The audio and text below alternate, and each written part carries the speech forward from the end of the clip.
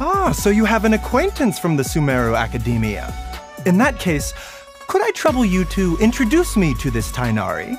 I have many questions about herbal medicine that I would like to ask him. Only the most magnanimous soul could labor to preserve life by slaying evil spirits.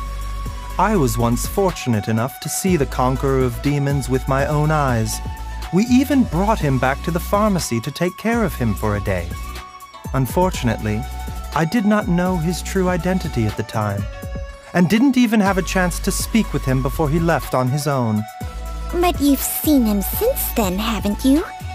There's no reason to be upset. Yes, you're right. Ah, Zhongli. Yes, I can tell he is very knowledgeable. He can carry a conversation even when discussing niche topics like ancient medicine. He must also have some habits and practices for himself when it comes to healthy living. The common headache or fever should pose no problem for him, so he doesn't need a prescription from me. Every time she comes to play with Chi-Chi, she complains about the taste of medicine and asks me if I have anything that isn't bitter. If the medicine will save someone's life, who cares how bitter it tastes, If I were to hazard a guess about her health from a face reading, I would presume the Yu-Hung's frequent looks of exhaustion are due to her long-time habits of burning the midnight oil and never giving her mind a rest.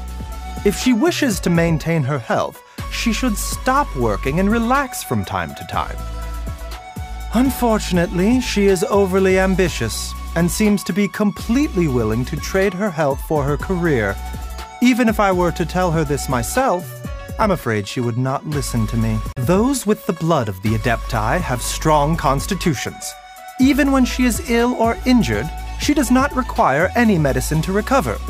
She isn't like your average mortal, who would be left with long-term residual issues if they did not receive medical treatment after a serious injury. If possible, I sincerely wish that Director Hu would be more sensible about her business practices.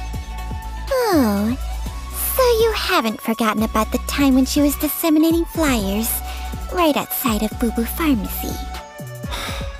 I just wish that she wouldn't be so concerned about Chi-Chi whenever she has nothing better to do. Sounds like you have something against her. It's not that I take issue with Director Hu. It's just that every time she kidnaps Chi-Chi, I have to go all the way to the Ministry of Civil Affairs to get someone to sort it all out. It's quite exhausting. We have some differences in ideology, that's all. I don't harbor any ill will toward Director Hu. If anything, I think she's more wary of me. Yes, you've guessed correctly. The preservation of a thread of Chi-Chi's consciousness was, in fact, the work of the Adepti. It's also thanks to Chi-Chi that I managed to come up with a way to save someone on the brink of death.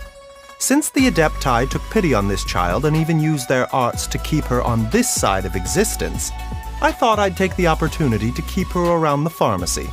There's no harm in that, is there?